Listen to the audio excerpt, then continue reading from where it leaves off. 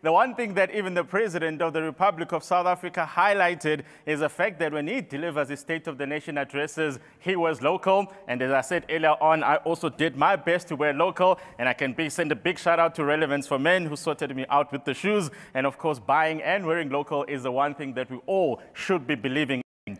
The other important point that I keep telling you is that guess what? Tomorrow, for those of us that struggle to navigate our way through the different regulatory issues in order to be able to get our access to the market, we will bring you no less than 15 different regulatory agencies in the Business Solutions Hub where you can actually interact with them and ask them the simple question of, guys, the one time I logged into this website and I thought that this document was going to go and make its way into some evaluation, it never happened. How do you help me? How do you assist me? So that's definitely going to be the key highlight of tomorrow's summit as we get into the third day. But of course, as I said earlier on today, even though I'd like to believe that I wore the best that I could find in my wardrobe, I'm about to be completely overwhelmed.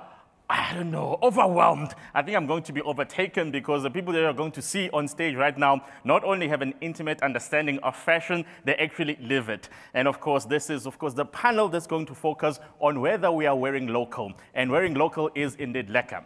Now, of course, the one person who probably understands all of these things much better than I could, if you go to her Instagram, you get to see the different ways in which she dresses up and the different labels that she turns to promote as African labels. And this is someone who obviously has a very, very intimate belief in saying that we must not only speak the language, but we must also act on it and do the things that we're all promoting that need to be done. She's also very well esteemed, and for those of us who cannot sing, she's a person that we'll probably never get to share a stage with. So I think that this is the one moment where earlier on, as I said to you, I'll never host Miss South Africa, so I pretended that we had a Miss South Africa moment earlier on with the DTIC, and now, because I will never ever be on Idols or in any singing competition, the only opportunity I get to share a stage with Unathi Ngai is this one. Unathi, welcome. Thank you, Kai. I'm not deserving of that beautiful intro. And you deserve a hug. Yeah, thank you. All the best, eh? Are you well? You look phenomenal. Yes. Relevance for men out here. You must be kinder to yourself. You look phenomenal. Thank you. How do you feel? I'm very excited because this is the one panel that we've been waiting for, because obviously, you know, those of us that want to start planning our wardrobe, this is the panel that gets to tell us how to do these things, how to get these things right. And more importantly, with that keen eye of saying you can do this locally. Yeah. You don't have to go all the way to Milan for Fashion Week in order to know how to dress appropriately. Look at you. It's all local. And I'm about to learn how to do it. Thank you so much. Thank you and all the best. Kaya, everybody. Thank you so much for joining us today. As Kaya has mentioned, my name is Unathi, and I'm completely honored to be hosting this panel. Not only because I believe in South African designers, our prints, our resources, but because I know we're a beautiful people. Growing up off the continent of Africa, I was very starved by everything that our creatives do today, and it's a supreme honor. What a humble question, though. Mzansi, are you wearing local? It's polite. Because what it stands for is, are you aware of what you represent when you introduce yourself to the rest of the world? Are you aware of what you are saying to the world without even opening your mouth? So when Macalagh is at New York Fashion Week and Nungu Diamonds is dominating the global sphere when it used to be not quite the Pule family, and when Asanda says, I'm going to design new prints, and when Imprint says, I'm going to recreate our heritage. And when Hangwani of Rubicon says, I'm going to redefine grace when it comes to our fabric, we know that those geniuses understand the assignment. And that's why I'm honored to be here today. Because not only am I a walking canvas, but I also get to be an orator for these incredible creatives today. Good afternoon to all our execs. Good afternoon to all our guests today. And we thank you for your time. I'd like to start in Cape Town. One of our esteemed judges, our esteemed panel members, is the one and only Mr. Gavin Rajah. Internationally acclaimed with his Atelier range. He dressed me today. He doesn't know this. When I looked at the panel, I thought, how do I best represent the panel as best as I can? And this is his design from his Atelier. His obsession for women, his obsession for the female form is absolutely humbling. Can we get a few images of Mr. Gavin Rajah, and can we cross over to him and greet him, please, all the way in Cape Town? Can we give him a round of applause in the room? Hello, my darling. Hi, Anati. How are you, sweetheart? I'm great, my love. How are you? I'm really good, thank you. Thanks for having me. Oh, thank you for your time. We know that the one thing God does not make more of is time.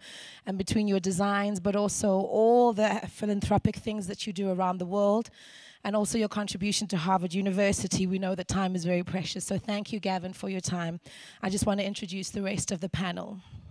Our next guest landed literally, I think, 3 hours ago from Dubai. Founder and owner of Nungu Diamonds, Mr. Kealeboga Pule.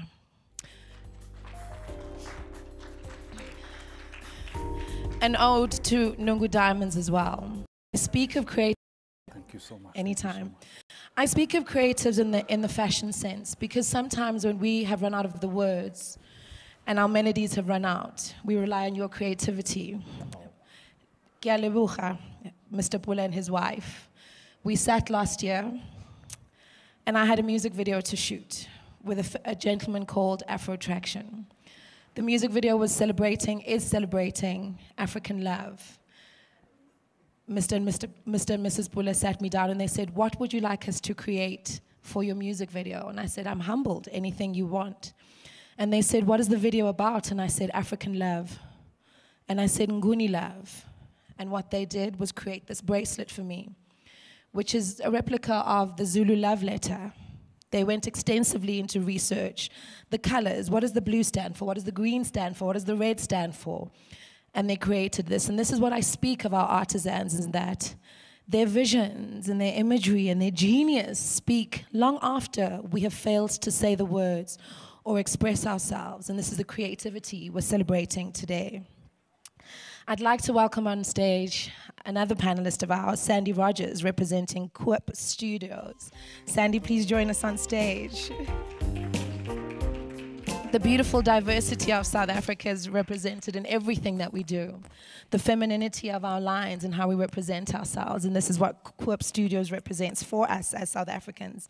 Thank you so much, and thank you for being part of the panel today. Thank you. We're going to get into these wonderfully feminine and bold designs as soon as we have the rest of the panel on us with us. Koop Studio. Koop Studio. It was a co-op. Thank you. But I love that because because also part of it is heritage, and it's in representation, and it's how we honor each other earnestly, and it's in pronunciations, it's in representations, and it's in how we express ourselves. So thank you. So Koop, not Koop. Yes, it was a co-op and then it became a Koop. I love that. Right? From co-op to Koop.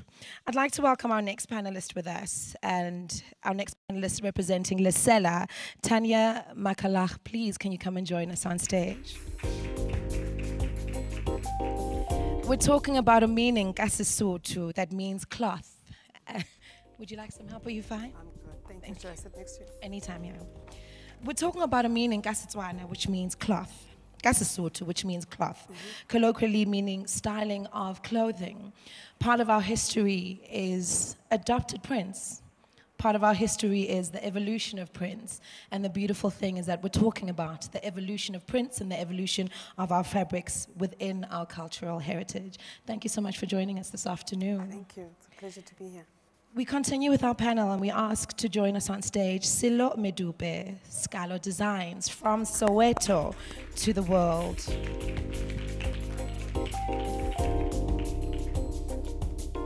Sello and I were talking off stage, and he said to me, I need to bring on my Sasha Fierce.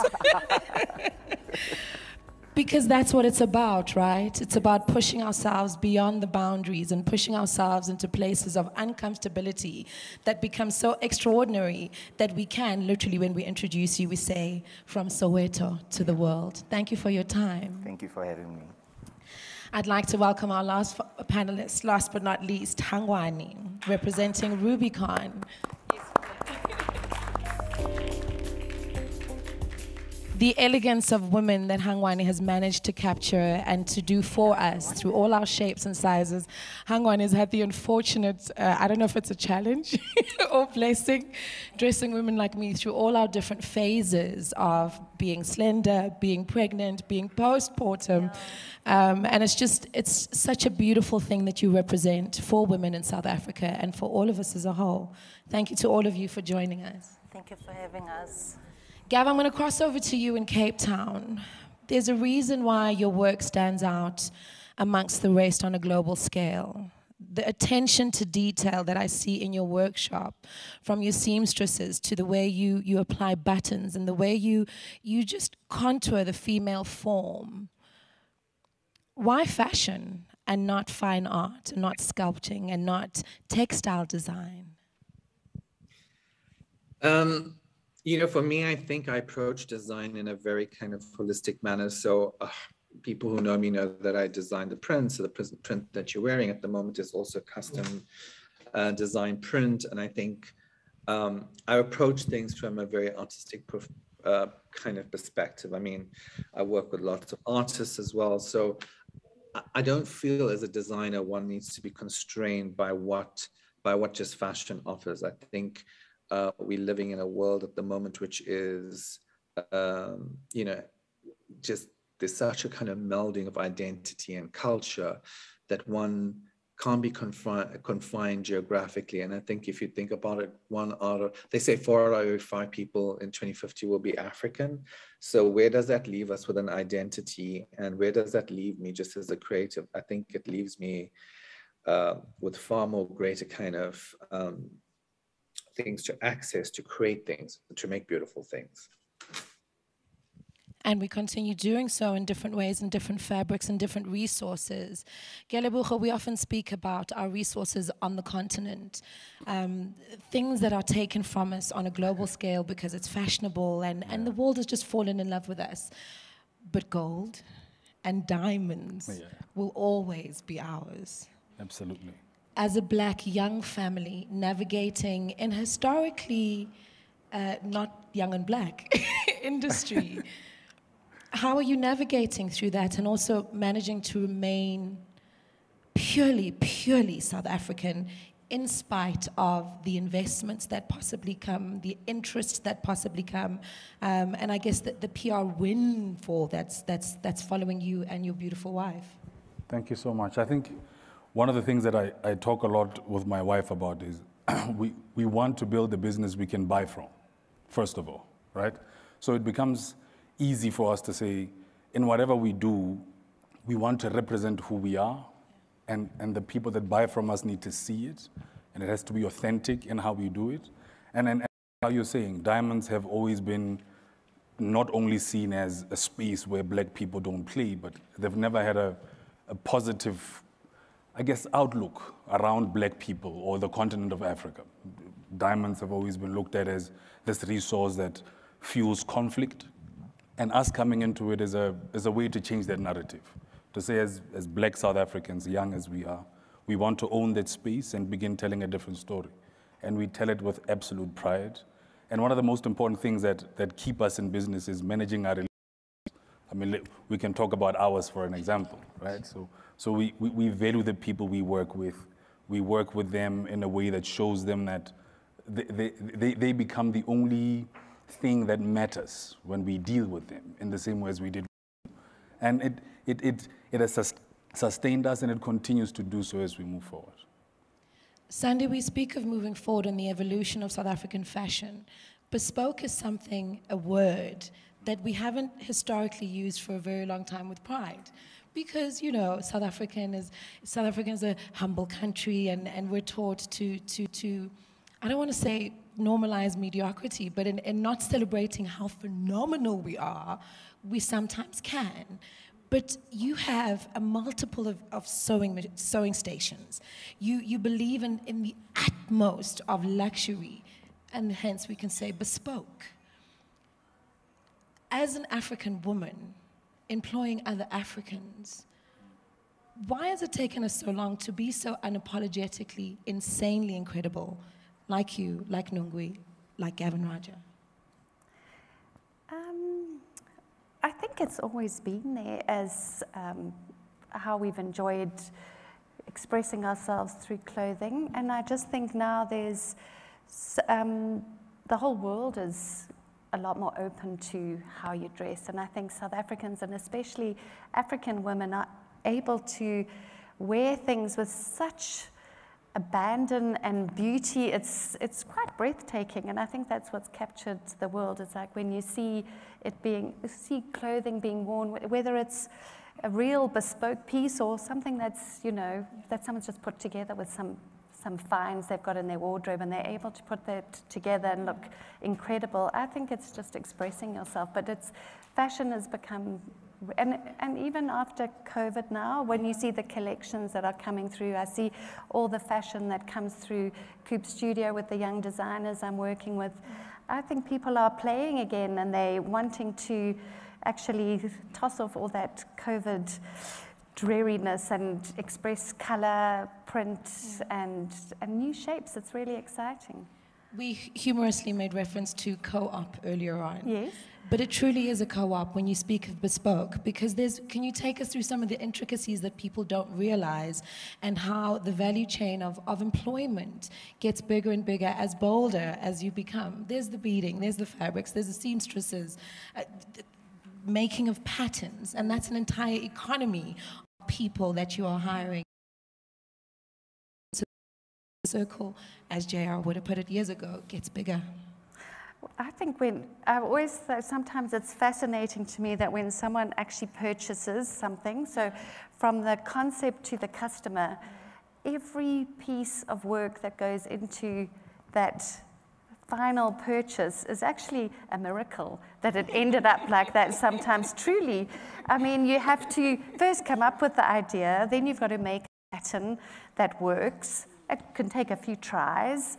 Then you've got to find the right fabric that you've got enough of, or that will stand a wash test. You have to check that that all works. You have to, if you're doing a print on it, you have to check that it's not going to wash off, or the beading isn't. Then it's what kind of care are you going to tell the customer to give that garment? And then it goes into the whole process of grading the pattern, cutting, making sure there are no mistakes, making sure that when it gets sewn, it's sewn beautifully, pressed, swing tickets, labels. That's a whole industry in itself. The logo design that the designer comes up with, that feeds a whole nother industry. So it's each part of the value chain is quite remarkable, and I think that we've grown and grown over the years, and it's come back in a lot of ways, and it's really exciting. When I started my career, clothing was, the fashion industry and the manufacturing industry was huge, and then obviously everything went to China,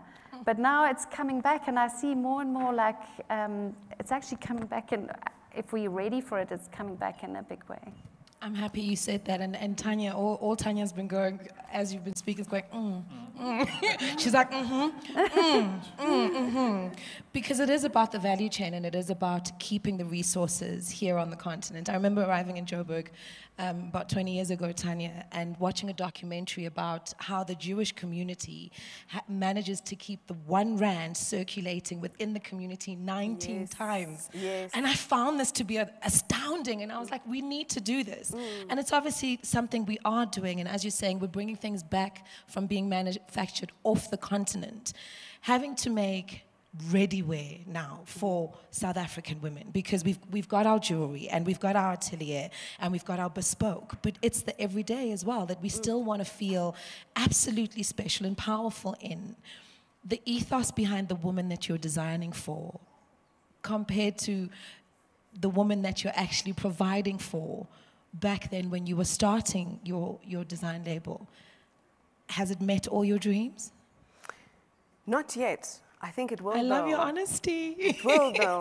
I think our idea for Lesela is to have like, you know, our traditional wear worn every day. Because we're the only nation on the continent, well, one of the few, that don't wear the traditional Yes. wear in boardrooms and Exactly. in meetings Yes. every single day. So I've had conversations with other women and men as well, because we make for men as well, and the response is always, but how do you make African wear corporate, or how do you make it formal or whatever?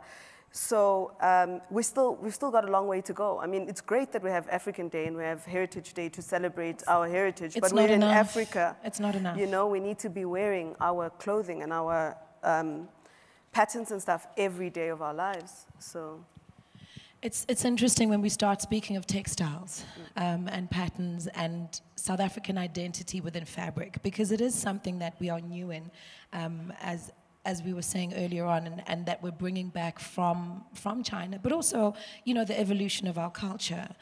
How do you see your brand then, men and women, evolving in terms of fabric, but also in terms of the textile designs, and where you get your influences from? Different South African designers, you'll find they get inspiration from the north, Morocco, from the east. Where does your heart lie with Lesela, and how you want us to be represented, as you were saying, in the boardrooms, in meetings and workshops and in seminars like these? So with Lesela, our idea is to stop like separating each other as South Africans. So we're not focusing on one culture or heritage, we're focusing on all of them. Like, I'm Xhosa, but this is Ndebele, and it works beautifully. And we, you know, my partner is Sotho, so that's hence the meaning, you know, behind the name.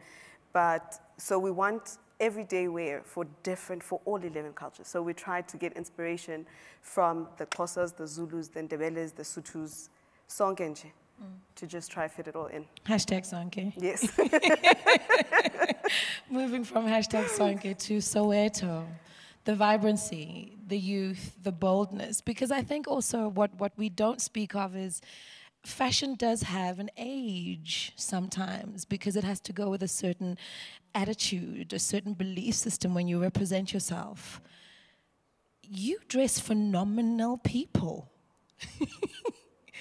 And your garments are truly inspirational. Thank you so much. Where is that inspiration from? The inspiration comes from, you know, as you said, growing up in Soweto.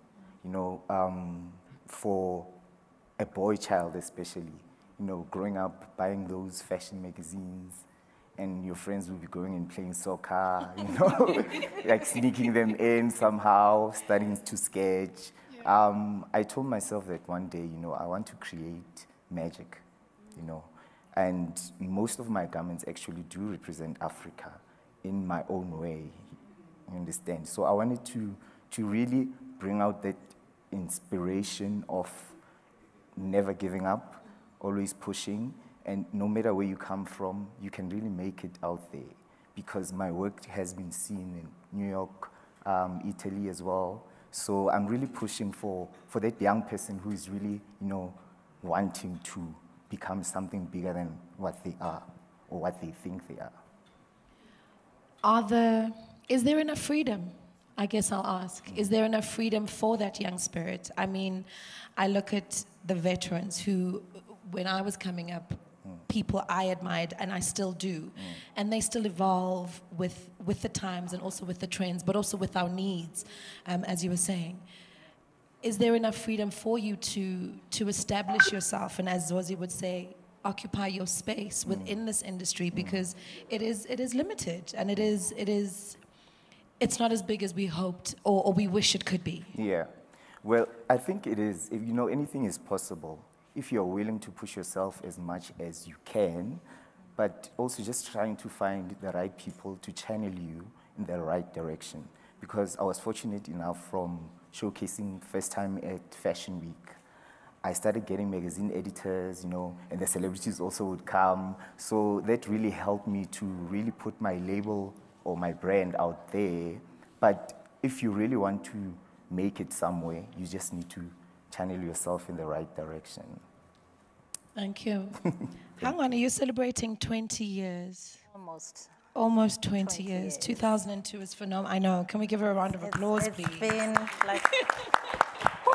How has it been? Let me not even interrupt you. We're all patting you on the back. Oh, it's been a journey. It's really been a journey. And when you start, I told myself probably a few years ago that, you know, you need to run this entity as a business, you know, because if you don't run it like that, you're only pushing your passion.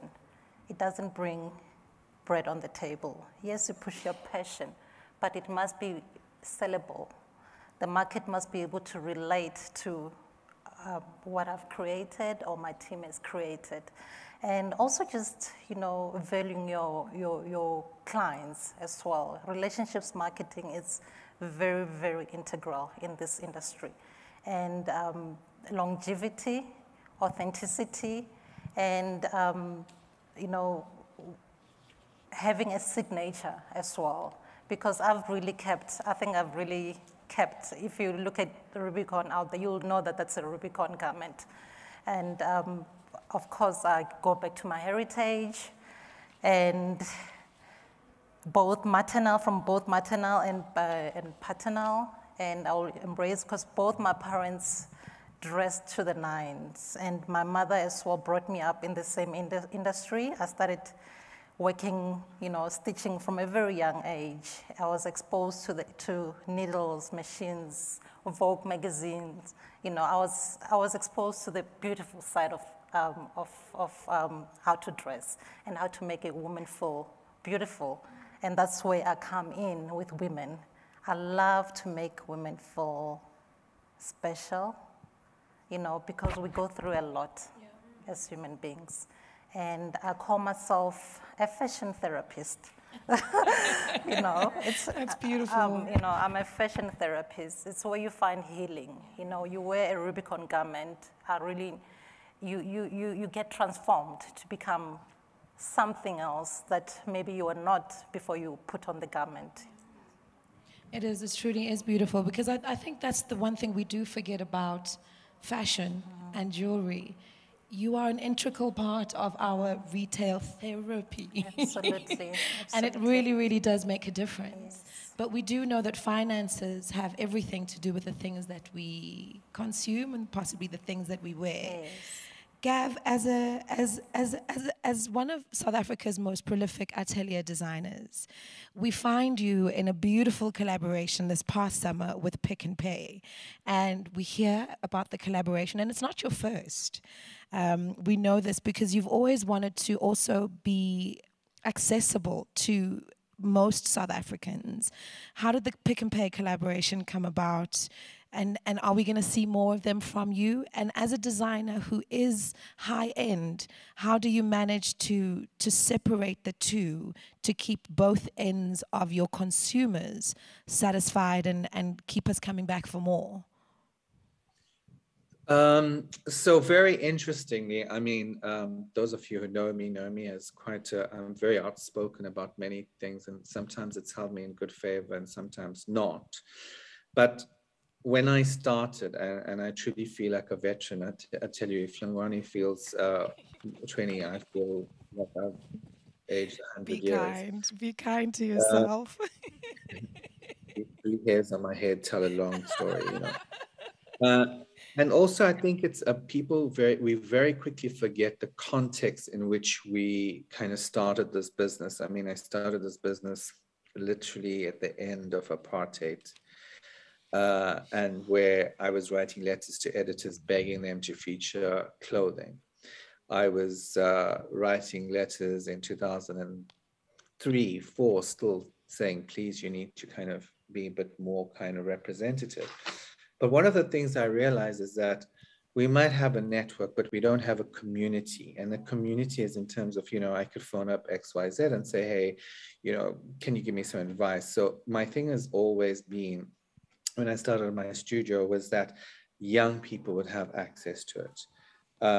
And so back in 2007, when I was taking young Black emerging talent to Paris, it wasn't because I just thought they could do big shows. It was I wanted them to see a bigger vision and to dream bigger and to understand that we don't have to be confined by our location, and we can do bigger things. And thankfully, these are brands which are in our household.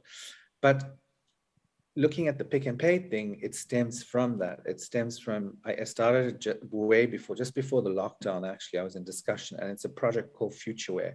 And it's looking for young talent that is not necessarily trained in fashion, but demonstrates some kind of extraordinary prowess in terms of creation. So they could be a jewelry designer, they can be, we've had artists do the collaborations. And it's an immersive collaboration, because I think one of the things is our young creatives come out of a college or school, and I hear horror stories about them lugging sewing machines to their school each day and being charged a fortune. And they come out and they don't really have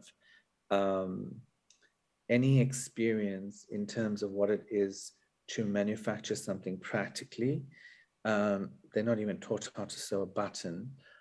And so I wanted to create an immersive experience of showing them the commercial side of fashion.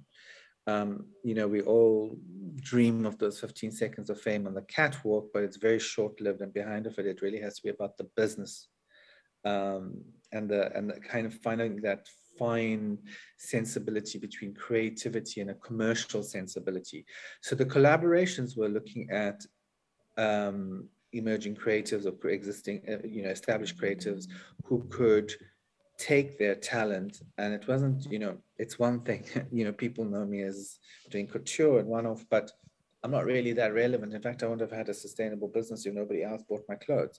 You know, if I was only making clothes for supermodels all the time, I don't think I would have actually had a business. And I think that's a very important thing that this teaches. This project with Pick and Pay is about creating a collection of clothing in an economic landscape at the moment where it's very difficult to access brands. People are being very careful with how they spend things. So it's almost like the democratization of fashion. It's taking fashion and making it accessible to the man on the street. And I think that's a very important thing. I think, you know, we have enough pictures of people on social media flaunting their wealth, sitting in first class, business class, whatever. But it's about being it's quite tone deaf to what's really happening in the world. So the association is really about, firstly, creating a beautiful product. It's all manufactured locally. So it's part of that circular economy that you were talking about earlier on. And it's about ensuring that we have a future, or we shape the destiny of the clothing manufacturing facilities that we have. I mean, those of us know in fashion just how difficult it is to manufacture something at a mass scale.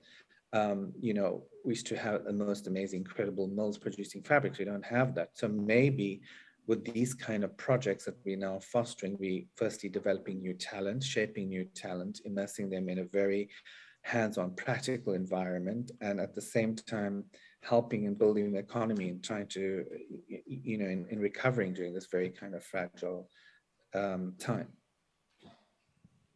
It is indeed a very fragile time, and I love the fact that you speak of accommodating the South African consumer in terms of their budget, and allowing all of us to dream, to feel special and to be special in uniquely designed South African garments. And Sandy, you focus on almost looking at it from the opposite side, as well as this is something that Gavin does as well, but yours is in mentorship, and it's in the students that you mentor and the studio that you house, to making sure that those lessons in sewing and being a bespoke creator can continue. Please, can you share with our audience exactly what you do in Lawrenceville at Victoria Yards? So it's been a long, really interesting journey that's got me to this point here. So how I started at Victoria Yards was, I was at Edgar's for 20 years, sure. And I left in about 2017, and I was working with the transformation team there. What were you doing at Edgar's? I used to run the design and trend team. Stunning, okay. So I started there, and I built it up to quite a big department, and then there was this thing that told me that I've been meaning to do this thing for a long time. I had this vision of working with designers in in a co-op, a Koop. And so when I left, I had started already working with the transformation team at EdCon, Hangwani, who's actually I'm still working with now. And we had gone through this process with the SA Fashion Week of taking designers, a competition, taking them through the 21 steps to retail, and then the design innovation at EdCon, where the designers would go build a brand, we'd put the designs on a catwalk and take them through a year internship within EdCon. And when I left, I was like, well, what happens now? We've taken them through this whole process, so how amazing would it be if we could continue? And that's what happened when I left. I started working with these designers and helping them through all the initiatives that came through the program. Took some designers to Milan. The designers wanted to show at Fashion Week, or we had some orders, and I was helping them with the manufacturing of the garments. And I was working with a factory in City Deep, and it was a lot of traveling. So I was like, okay, why don't we all just go to one place at Victoria Yard? Yes. So we set up the studio, a design studio, which was a Koop studio, and then the factory was the manufacturing side. So it's called the factory, and the factory is the manufacturing side.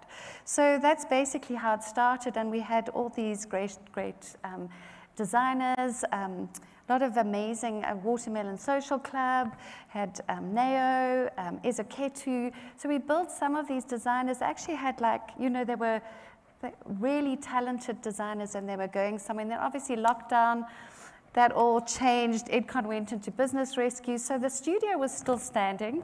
The factory was there. So then we just pivoted and we started manufacturing whatever we could get orders for. And I was really fortunate in that we were given the store space in Mall of Africa.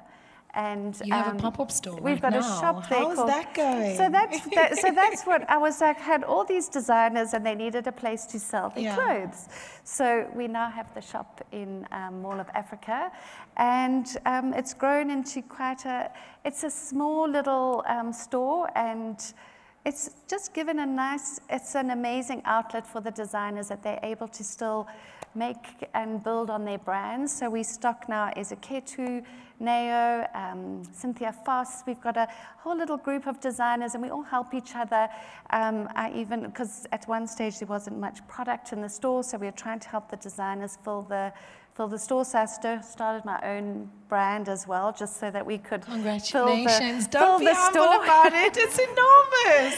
Please, can we give us Sandy a round of applause? And that's what's nice is That's enormous, Sandy. And now we're paying rent, because in the beginning they were giving it to us for free. But now we've all clubbed, we all spoke together, and everyone wants to carry on. So we just help, and we all put together, and we pay the rent. We are at Mall of Africa, and these designers have a lovely little outlet, and we help wherever I can with the manufacturing. But all these designers employ people to make their clothes. So it's part of that whole it's the economy chain, and the gift that keeps on giving. Yeah. And then our factory has really grown, so we're making for other people as well. So that's the factory that's joined to Koop Studio.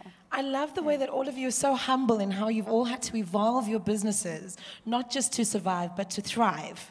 So we're talking diamonds, we're talking jewelry, but we're talking wholesale, right? Wholesale supplier to manufacturer. Yeah. That's not even just an evolution. That's a change of a business identity. How do you do that? I've been fortunate. So last year we opened a factory in partnership with a company called Pule.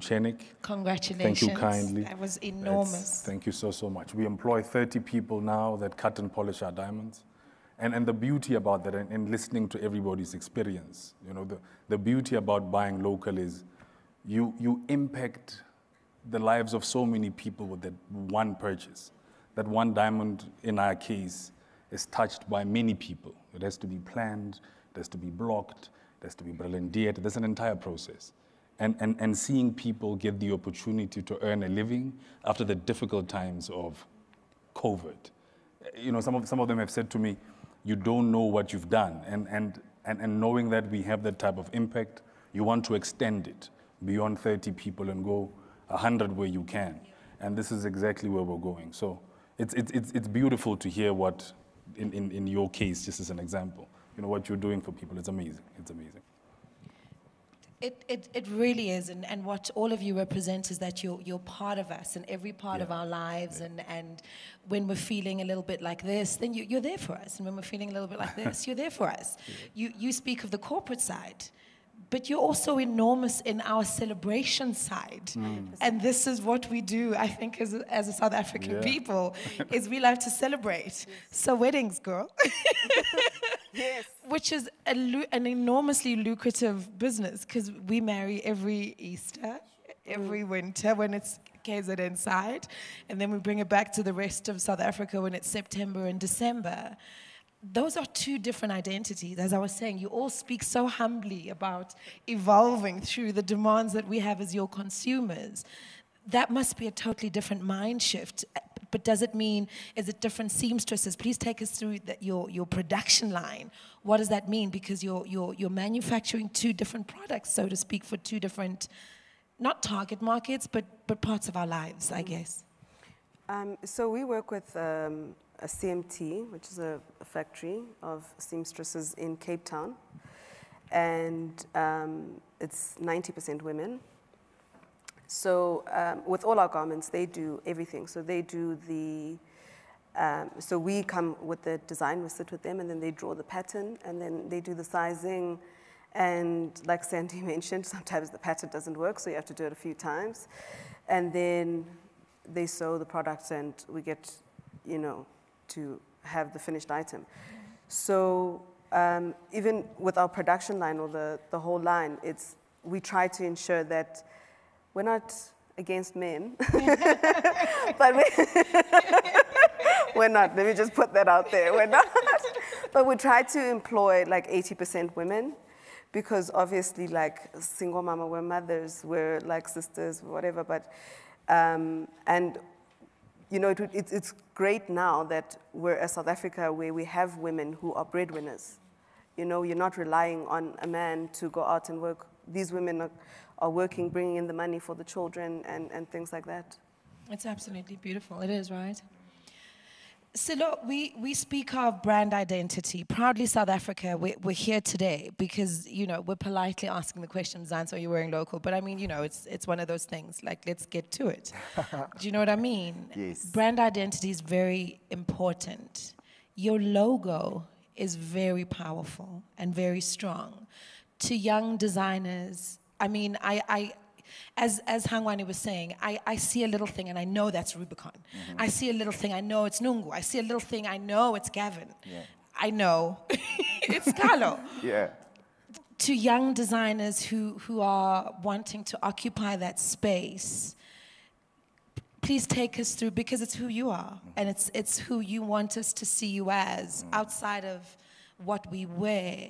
Yeah. Can you take us through that process? Because as Sandy was saying, just making the label is an industry in itself. It is. It definitely Please say that again, Sandy. We missed that. It's so important, that part. It's like it's amazing how important it is. Yeah. But the basics are, with me, it starts with an idea. I have to be inspired by anything. Sitting here, I could be inspired by anything at all. And then it goes to, obviously, sourcing the fabrics, doing the pattern, doing samples. But I'm more involved in handwork, like beadwork, a lot. So I do a lot of that off late. And I think that is the direction that I want to take. But coming back to the logo. Is it before we get back to the logo, because this is interesting to me, and all of you, please feel free to answer this question. Is it a case of following our needs of you as our designers and creatives that make us feel special? Or how much is it you leading us in terms of, we're not even like this? Sandy's saying, you probably like that. How much of it? Yes, please, anybody feel free to. Engage. Yeah. So I think it's a bit of both. Like the dress that I'm wearing, I'm gonna shout out SA. Stunning, by the way. Thank you so much. When you much. walked in, I was like, oh my gosh. Thank you so much. When we designed it, I said our air hostesses for South African Airways don't wear proudly South African, right? So when I designed it, that was the idea behind it. You've given me goosebumps because I'm imagining our stewardesses walking through the. So South African Airways, you have been called out Hola. by Lesela. But you know, my partner, and you're not allowed to take a picture with him because he's got a crush on you. But you know, we've been warned. Wherever you are, partner. Okay. Only if I can order this dress from you. Is that a deal? A deal. If I can order this dress from you, then I won't take a picture. Okay. But my partner always like shows me your Instagram because I'm not on social media, but he always shows me. He's like, this is what, you know, South African celebrities should be about, because you actually don't just say we're local and then say, Mama, I've made it with Gucci. You come out with Makosa, you come out with, you know, so everything that you're about is what we're after. So we would design items where we're like, Unati would wear this, she would look stunning in it. And then Saktega, City Unati, come on, man. Shoda way. No, I'm here now. I'm going to follow you now. I'm going to follow you on Instagram now. Awesome. I love that. So it's a symbiotic relationship with your clients. Co-creation. Co-creation. I love that. Talking about creation, back to logo. Back to your logo, sorry. My name is Sello, right? Yes. So, you know, What does Sello mean? Okay, Sello means to cry. To cry, okay. But tears of joy. Yes. Because I asked my mother, why did you, and it's taken from my grandfather. So it was tears of joy. So I just decided to, the A part of my logo, it's literally a teardrop. So I worked with my graphic designer to make it very modern and, you know, striking in a way. So yeah, and people, with the label as well, people just started calling me Scalo. Because, you know, growing up in Soweto, people literally just give you nicknames. And I just love the name. And everywhere I went now, they would call me Scalo. So I just decided to take that and just create that nice teardrop for my logo. It's absolutely beautiful, right? And emotional and meaningful. Yeah. And that's what you were saying, San. It's actually a very important part for you. Because we just, do you know what I mean? We fall in love with the label. You know, I see it and I'm like, I'm wearing Rajah today. But it's more emotional for you, which is something I think I've always overlooked as a lover of fashion. Our logo How long does it take you? Our logo is a K for Koop, but when you turn it, it's a person to show the collaboration and how we work together. Yeah, it's incredible, right? So that was important, and it's like, you really treasure that, and you look after it. Yeah. How does that make you feel, Hangwani? I'm coming to you in international trends. How does it make you feel seeing that on another human being then? Kealeboga's like, goosebumps. I can imagine, right? It's amazing. It's amazing. Because I go through it at home, right? And I go through your logo and I'm like, Nungu, damn it. And then I turn it around and then it's the certification. And I'm like, but for you, that it must be immense. It's total affirmation, right? To know that somebody's wearing something you've created for them and they're wearing it with pride and you're a part of their lives like that. Forever. Like how you're saying, in your case, you see yourself as a therapist of sorts, right? It's a feel-good thing. Well, I say this all the time, we're in the business of happiness, right? So you want to leave your client feeling like, man, this thing is amazing. I'll hook you up. And he means it. And he means it. This question to Hangwani and Gav, as women all over the world are obsessed with your designs. You have women from Nigeria to the United Kingdom, to New York, Swaziland, Paris, Milan, Gav. You've got Boston, people in Boston wearing your things. And I guess, because there's a thin line, right, between wanting people to know who we are as Africans creatively, but also meeting the international, not standards, because the standards are there, and I will never disrespect you in any way by saying the standards, but possibly trends or preferences. Let me not go with trends, because I don't think any of you succumb to trends. Preferences. Yeah. I agree with you on that. You know, I've never followed trends. And I feel like as a creator, I call artists creators. You know, we're trying to sell what we've envisioned and our inspirations. Like I said, I draw more from heritage because that's who I am, and I would like to sell the authentic self of who I am.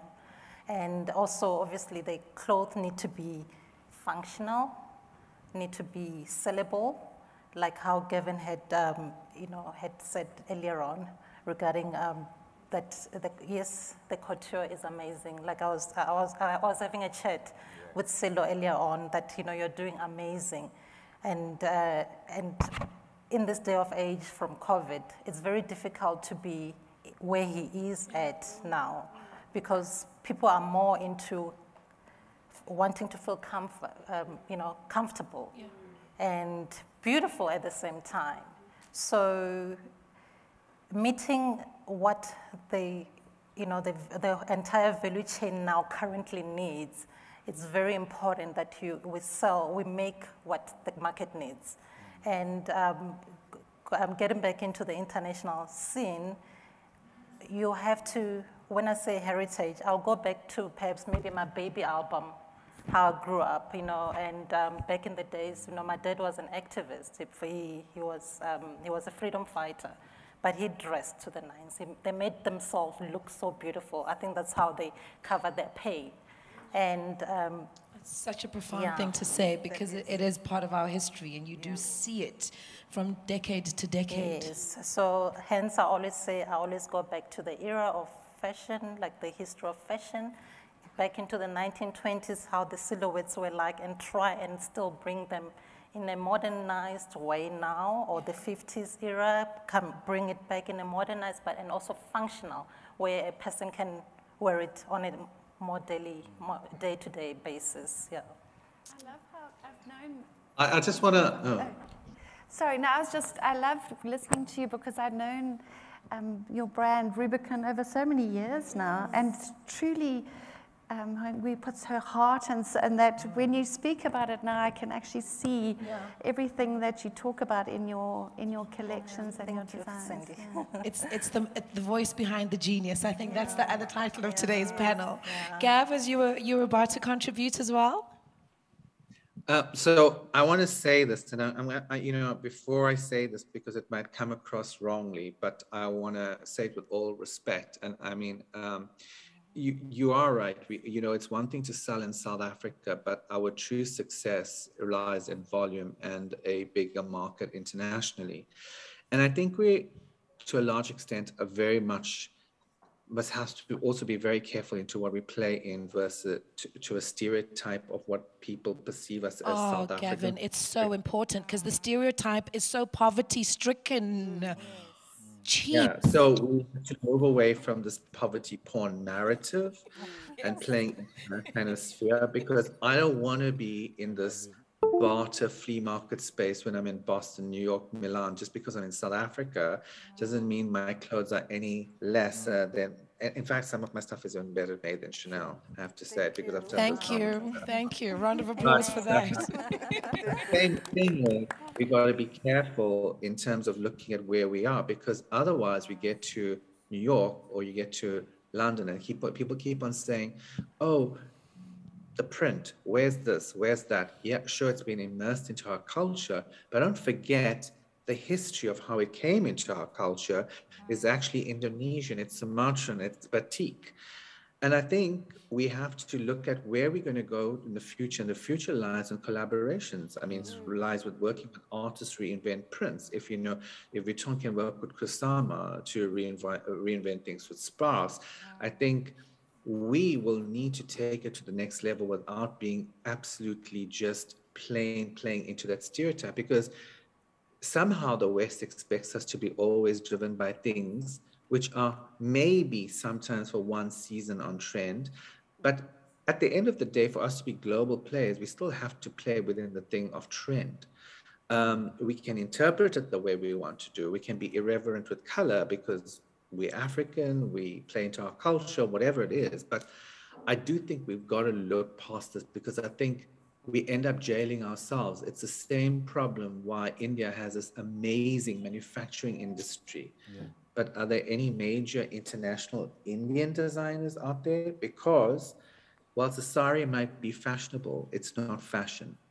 And I think there's a fine line between traditional costume, dress, and high fashion.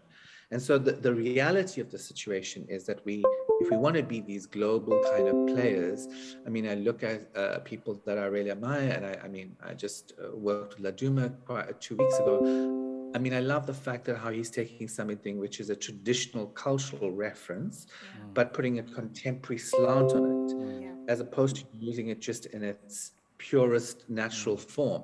And I think that's also where we have to start thinking about it. It moves just past us having to take a print, which is a traditional print, and using it because we from Africa, we South African, it's part of like a traditional culture, because that's also an appropriation of something which then starts playing into a very different kind of space. So yeah, that's just my thing really on it. It would interest me to find out in terms of, you know, the whole process of our resources, what the collaborative process is for you. Because, you know, as Gavin and Hangwani have not even alluded to, stated to, there are global standards. But in beneficiation, your industry is very snooty. Your industry is extremely non-inclusive. I'm trying to be polite here. Hey, man. I'm trying to be polite. You're right. So how do you infiltrate it? How do you do what Gavin and Hangwani is saying in terms of setting the standards and not being the cheesy, then loud diamonds and gold that people expect you to be, and you actually come with a very reformed, elegant, and very dainty representation of this big thing that is spoken about from London Bridge to Beyonce and Jay-Z. I think How do you maintain your dignity and grace? Because I know that's very important for you and your wife, Lesela. I think interestingly, in our case, it's almost like the world was waiting for some black guy to come from the continent and start selling diamonds. Is that a good thing or a bad thing? It's a good thing. Okay. It's a good thing. It's a very good thing. Because, you know, the question becomes, when do you start owning your narrative, right? Yes. And what better way to own that diamond narrative than to have the black guy do it? But I don't play the black guy all the time, right? I know this. You park that, it's, yes, I'm black, of course I am. But excellence first, right? And not to do a play on the black excellence talk, but more about be the businessman you say you are. In the diamond trade, it's very important to be true to your word. That's what people respect. And I don't think it's a diamond business thing only, it's a business thing in general. Follow through all the time and represent your position as best as you can. I mean, I'm far from apologetic about what we do. I say this all the time.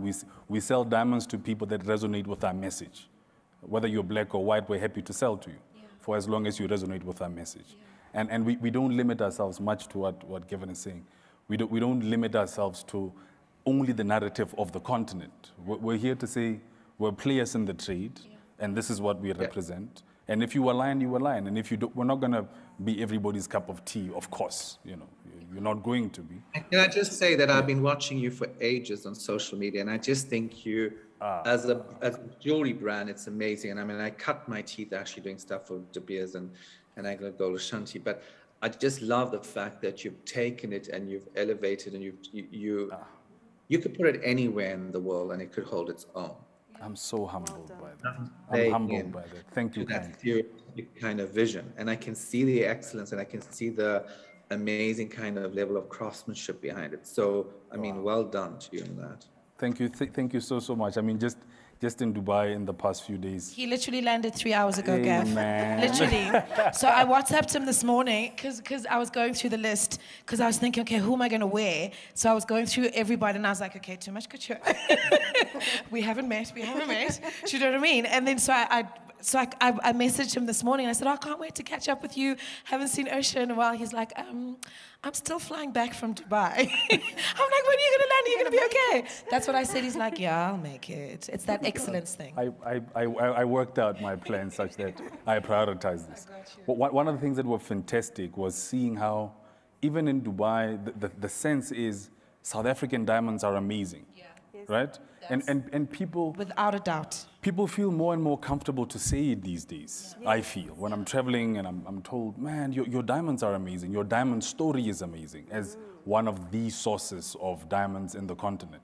And to see people now beginning to respond that way and embrace what we do is amazing. It really is. And you know, on to more, on to bigger. But what is most important is impact, right? I'm not doing this for myself. I had a son. My son was born on the 18th of Feb. So it's, Yes. Just the other day. It's a legacy Literally, thing. yeah. It's a legacy thing now. So people must remember the porcupine for its impact. So Nungu, it means porcupine in Swahili. A small but resilient animal. It's beautiful, right? We have less than 7 minutes left, and I apologize for taking up so much of your time. I was meant to open up the floor and allow you to ask any questions. So please let me know if you do have any questions, and we'll just make sure that you are heard. We're also giving away, I'm sure you've heard of the drip sneakers. So we're going to be running a competition and giving away a pair of sneakers because this panel is just so gracious and giving. When it comes to the world and how, and I want to say this in the nicest possible way, when the world borrows from you, because you are the definers of aesthetics and how the world sees us, what are you happy with? What are you not happy with? And how would you like the world to remember your product by, and how we experience it? I don't know. I'm going to ask every one of you as our parting comments. I'm okay with the world borrowing from us. I think we're... Are you okay? I think we're amazing. I think they should. I think maybe they have been in some ways, and they haven't wanted to tell us that. That's, to give us the credit. There you go. Instagram. There you go. Full of flattery. Yes. It's the simplest and dumbest as well. but the truth is, no one does it the way we do it, and I think in the proudly South African narrative, we have to begin thinking like that, to say our value goes way beyond what you can imagine. Begin thinking of ourselves like how the Arabs do, as what I saw, and how they wear their gabs, and they wear it proudly at the airports, at the malls, wherever they go. So we need to begin thinking the same of ourselves. 100%. Sandy?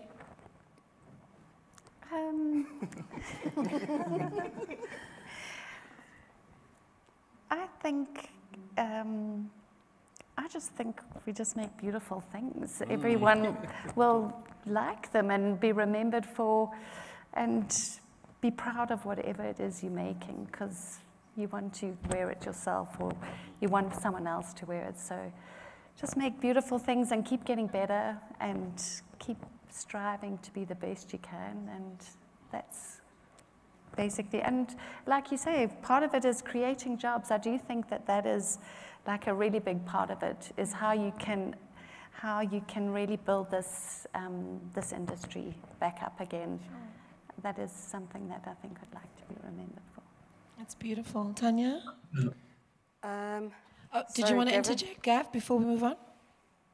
No, I just wanted to kind of reiterate what Kealeboga was saying, and it's really about, establishing a tradition of great workmanship and skill. I mean, if you look at any international house, the biggest thing is they're like maison fondue, which is house established in, and like 18 whatever, but it's made in a tradition of craftsmanship, which actually at the end of the day, like everything you do, you're only as good as the last collection of dress you made. Sure. After that, once it's done, you move on to the next thing and you try to improve. But if you can keep that level and that standard and that base on which you base your work on, and you are driven to kind of constantly innovate, then I think you've got a good brand, and your brand is then built on kind of the success of kind of continuous kind of refinement. Thank you, Gav. Tania? My answer might be a little bit controversial, but I think I'm okay with the word borrowing, but they shouldn't steal it, right? Because sometimes we say borrow, and what they've actually done is stolen it from us. And it's okay for them to be inspired by us. Yes, they can be inspired. They cannot replicate but who they we cannot, are. Yes, and when they are inspired by us, like they do in music, if I use a beat you've created, I need to state that it's yours. Yeah. It needs to be the same in fashion, where if I've taken a design that is Sandy's, I need to say that it's hers. Yeah. So give credit where it's due, and ensure that, like, because as South Africans, though, what we do need to do is understand that just because it's sold in America doesn't make it better quality than what we have in South Africa. It's a non-negotiable. I mean, that doesn't even need to come up anymore. Do you understand? Can we please? Can we please just stop talking about that? Well, with me, I guess I agree with Gavin, you know. It's inspiration. They need inspired. Let's put it like that, inspired, not stealing. And, you know, which means we are literally doing great work if they are actually, you know, being inspired by us, you know. And it's actually a good thing, you know, and it's empowering the next generation to know that whatever they are also going to create, you know, can inspire the world. Yeah. Because I've seen pictures of, you know, they call it the konzekai. Yeah. And yeah, the bag. Yeah, I don't know if I should. They know. Oh, that bag, yes, that bag. The big bag. The big bag. So yes, the chicken one. Red and blue. So I saw this yeah. big brand. The international brand, we can call them out. Starts with an L. So they created a more expensive version of that bag. And I guess also, I just want to plead out to South Africans out there. They should start really taking us seriously, because we invest a lot in making these garments. I take it for me. I invest a lot in my garments. So, you know, a client would come and they would say, oh, I want you to design for me. You sit down with them, consult, everything is done, whatever. And you give them the price. Problem. Yeah. Huge. Why are you charging me that much? Huge. And at that time, a person is wearing Gucci from head to toe. In your studio. So carrying a what bag? Like in a what car? Head to toe. In a what shoe? However, when they look at your work and they look at, you know, Gucci, as Gavin has said, you know, it's like the same thing. Yours can even be more. And it often is because there's more time. However, because you're still starting out, you're just in South Africa, they just feel like, okay, you know, why should I be paying so much? Why should I be doing that? Yes. And I think that's a big problem, and South Africans really need to change their mindsets. I think to educate a lot of South Africans in how they do look down on local atelier and bespoke and our couture is all these names that you call are family names. So why can't we build our family names? Why can't we build, you know, the Rajahs? Why can't we? You know what I mean? Why can't I walk into the house of Rajah instead of, you know, seeing the line that doesn't make sense, that goes around the corner for Gucci and Cartier? These are family names. So can we, as legacy, can we start building family names here in South Africa? Yeah, absolutely. Ms. Rubicon, to close today's panel. You know, I've been copied before as well. You know, it's heartbreaking, right? Yeah, it's very heartbreaking, but I had moved away from that logo because I needed to rebrand Rubicon. So the old one was copied by the likes of LV. Can't even say they had the bubbles thing, which I had exactly the way it was. So it shows, you know, when you're like, you know, our Fashion Week platforms, they give you exposure to the international space, you know, platform. So that's where they get to see. I mean, the likes of Macalagh now, Gert as well, they're copying. They're just copying, and the price that is out there, it's just ridiculous. And you think of all the work that has gone, I mean, Sello, he's employed. I've employed people. There are families that are dependent on us. So we are developing the economy. We are part of the GDP of South Africa. So when these international people come and do cultural appropriation with our brands, it's just not, yeah, it's very sad. And also, it also, like what Sello was saying, South Africans, we need to support local. Yeah. We need to start here because these are your families. You don't want to think of black tax. They must be able to support themselves as well, you know. So we are also creating employment, and I think really the creative industry has been looked down upon for the longest time in South Africa, and it's time that even our government takes us really seriously. Even the people in the public sector, they need to really appreciate what we're doing.